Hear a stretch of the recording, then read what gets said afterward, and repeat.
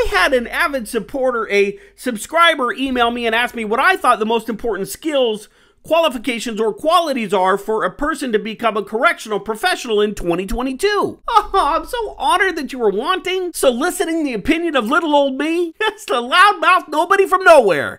Seriously, let me do my serious face.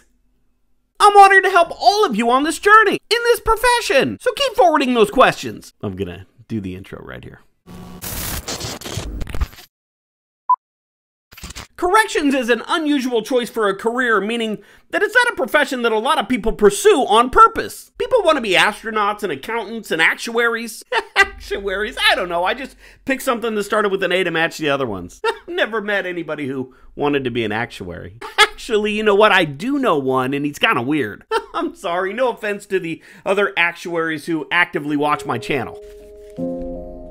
The point is that corrections is often overlooked by job seekers, and it shouldn't be. Corrections, with all of its craziness and challenges and crap, is a really great career field to get into. It's super rewarding, decent pay, benefits, and hey, it's recession-proof and pandemic-proof. But I like this question because I think that there's a lot of people out there that would make really great officers, but aren't considering this career because they have no experience, no exposure to this world or this environment. But that's okay. Today I'm going to change your mind and show you that you do have what it takes to work inside. So grab a pen or a pencil and take notes, because this is going to be gold. First and foremost, the number one most important skill, gift, talent, is the ability to communicate. Can you participate in social intercourse? Easy does it, sickos. Let's just start over. Can you talk to people? New people? Large groups of people? Can you conversate about anything, anytime? Not only that, can you listen? Can you actively listen to the person you're engaging and interacting with? I should probably do a video on the differences between talking and communicating, because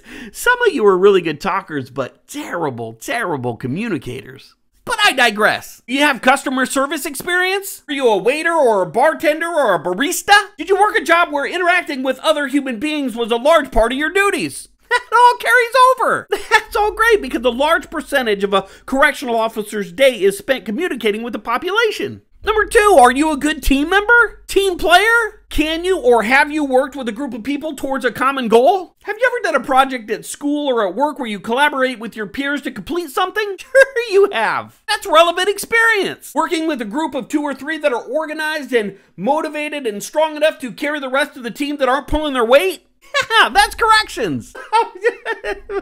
Look, corrections is a team sport in which officers have to support and rely on each other to survive. So the stakes are a lot higher, but the principles are the same.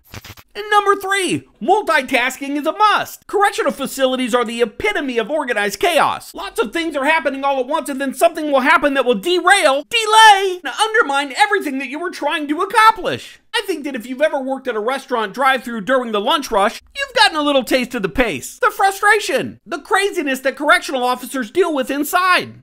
Actually, that's a great example. Here you are trying to work as fast as you can, cars wrapped around the building, little Jimmy Burnout didn't show up, so you're taking orders and dropping fries. Meanwhile, Karen and her carload of cheerleaders are chastising you, yelling at you, berating you, because their food took 45 seconds longer than it should have. And in the face of all of that, you smile, hand them their order and say, "Have a nice day." Shall we do another? Okay, but before we do 4, give me a thumbs up if you're getting some value out of this video. Oh, you're so sweet. Hey, while you're there, why don't you subscribe? You are too kind. Are you ready to continue? Are you ready? Do you guys remember that song by Korn? I think it was called Blind. And that was like the jam back in 1994. Wow, that was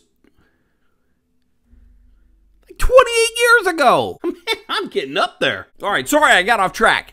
Number 4, a quintessential quality that will qualify you for a career in corrections is your character. Are you a good, decent, hardworking individual wanting to serve your community in this capacity? Motives, morality, integrity, and the way you carry yourself, the way you see and treat other people is all important in this profession. Remember, we're in the people business. We're not there to administer justice as we see fit. We're there to make sure the population serves their sentences without harming or hurting themselves, us, or others. So if you're looking at this process because you were bullied in high school, or maybe you're looking to exploit a vulnerable population of people for your own weird whatever, don't apply! Because if you're a crappy person with shaky morals and insecurities, you're gonna be a liability. I say this because correctional officers get caught up. turned out fall victim to the felons and their own flesh. I say all that to say this. If you're looking for a challenging career with decent wages and benefits and you can communicate, multitask, and work well with a team, then take a look at corrections. And if you have any questions about this career field, feel free to comment or email me at justcorrections@gmail.com and I'd be happy to help. If you like this video, check out this video right here on the 10 Commandments for Correctional Officers. Or this one here on physical size, and does it really matter? All right, guys, that's all I got. Until next time, be smart, stay safe, stay sane.